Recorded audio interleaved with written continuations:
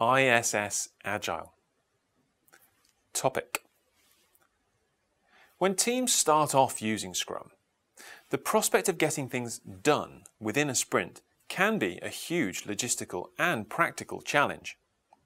Gathering together all of the skills necessary to turn work from an idea into potentially deployable functionality is very difficult. Yet, if teams don't get stuff done within an iteration, then the customer isn't getting any real value, and the team doesn't really know what it is truly capable of. This retrospective assumes that teams are already achieving potentially deployable every sprint, but wish to go even further. However, the same principle of this retrospective can be used for teams who aren't quite getting done by the end of the sprint. In this retrospective, there are actually very few requirements in terms of resources, although it's always a good idea to have some index cards, some post-its, and some marker pens handy. Depending on whether you wish to embrace the multimedia aspect of this retrospective, will determine whether or not you need to set up a computer and/or projection capabilities in advance. This retrospective typically lasts about an hour. Hook. Welcome everyone, and explain that today we're going to look at extending the team's definition of done from potentially deployable to done. And the metaphor we will be using is space. So far, by getting to potentially deployable each iteration, we are, in effect, reaching Earth's orbit. This is good, because this opens up new possibilities for us. We can launch satellites that help us improve communications and monitor weather, for example. While our ultimate goal may be to somehow colonize space, our next immediate challenge is to construct an international space station. Not only now do we need to reach Earth's orbit safely, but we also need to be able to navigate precisely and dock our components. We're going to play you a short video clip now to create the hook for this retrospective. You may wish to play this video to the team yourself. But why, some say, the moon? Why choose this as our goal? And they may well ask, why climb the highest mountain? Why, 35 years ago, fly the Atlantic?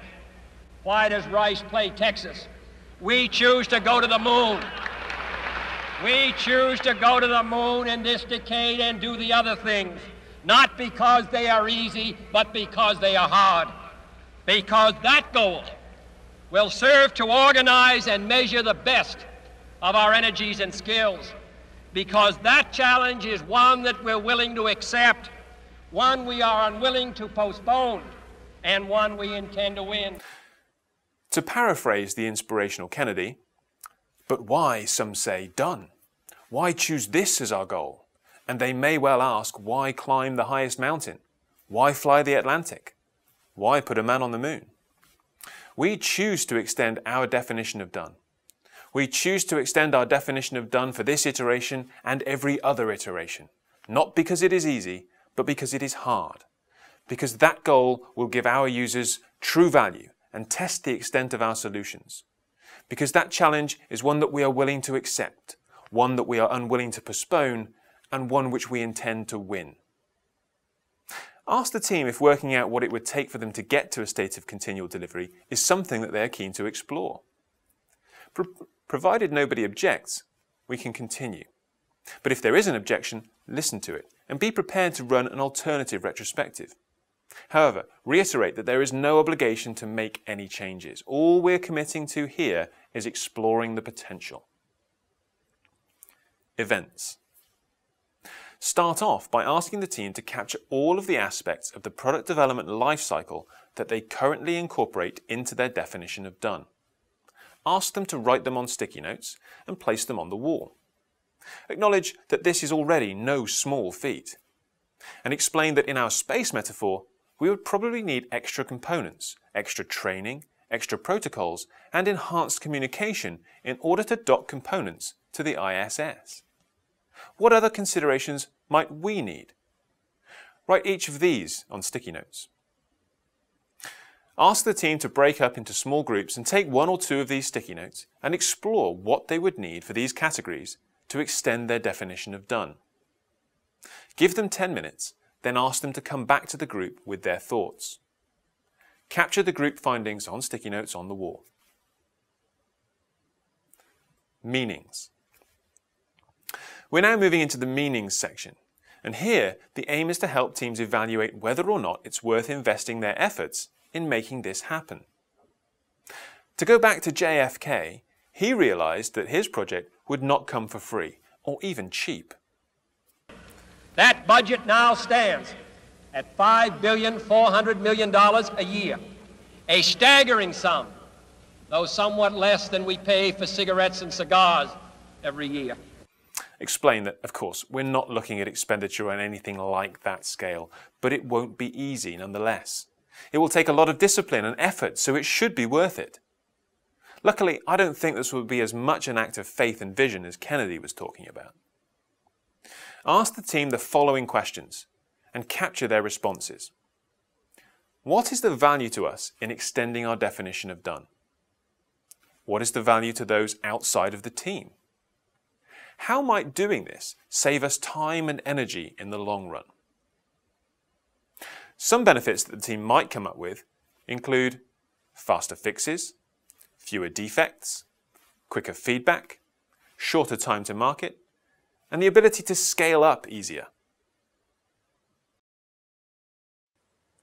Else. As we mentioned earlier, there is a natural variation to this retrospective where the team aren't actually getting to potentially deployable yet. And so you could focus the retrospective on how do we get out of Earth's atmosphere and into orbit. We may also wish to look at where our ultimate goal is. Of course, JFK wished to put a man on the moon. What would that look like in our version of the metaphor? What about after that? Perhaps our metaphor may extend ultimately to colonizing another planet. Explore with the team what the current understanding is about their definition of done and what it could possibly be extended to mean. Decisions. Position the next steps as a NASA press conference, scheduled to reveal the plan for the intentions and next phase of ISS Agile. Ask the team to create some fictional roles that team members will be taking on. For example, the Chief Education Officer, who's responsible for training the ops team to deploy the product. The Chief Communication Officer, who's responsible for ensuring all necessary information, both inbound and outbound, is disseminated to appropriate parties in good time. The Chief Procedures Officer, who's responsible for defining the necessary interfaces and protocols for smooth integration of modules. The Chief Robotics Officer, who's responsible for increasing automation. Or perhaps the Chief Recruitment Officer, who's responsible for acquiring new skills and knowledge into the team. Ask each of these new commanding officers, with support from other crew, to come up with a list of tasks for their area that need to be taken on in order to be confident that the definition of done can be extended in this upcoming sprint. These items will be taken on to the next sprint's backlog. You may choose to close the retrospective by replaying the Kennedy speech and asking whether this is actually a challenge that the team choose to accept, one that they are unwilling to postpone, and one that they intend to win.